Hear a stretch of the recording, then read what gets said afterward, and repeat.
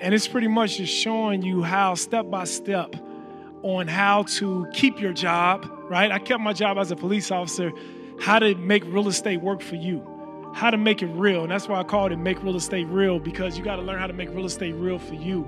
Like, I literally created this crazy life of mine, one property at a time. And I'm sitting here, man, looking out in the audience, and I'm like, look, it's nothing different from y'all to me. Like, I'm telling you, you can do this. Please hear my heart. You can do this. It's not as hard as you think. Matter of fact, everybody is already in real estate. You already in it.